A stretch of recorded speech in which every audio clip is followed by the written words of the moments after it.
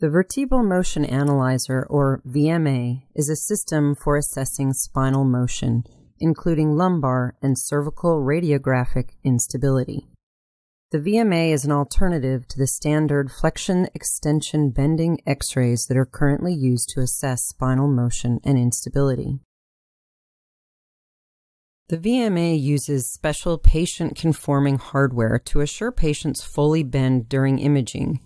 There are two key hardware features that promote consistency and reliability: the bolsters and the controlled motion.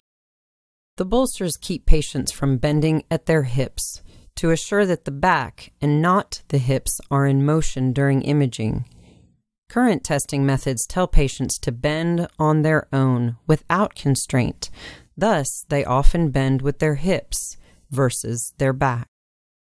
The cervical VMA operates on the same two principles as the lumbar configuration: bolsters that minimize torso motion. Then the patient follows the device through a controlled flexion and extension.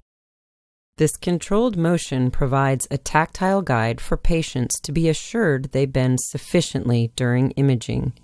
The device and patient are imaged by the C-arm, which produces video-type X-ray images of the controlled bending. The surgeon-prescriber sees the reporting software. The system lets you drill down to a specific level to see the spinal motion and instability. Variables in patient bending can be minimized when utilizing the VMA. It can help uncover spinal motion and instability that may have otherwise gone undetected. It can also help rule out concerns over spinal motion and instability, in many of these cases providing surgeons increased confidence in choosing a more conservative procedure.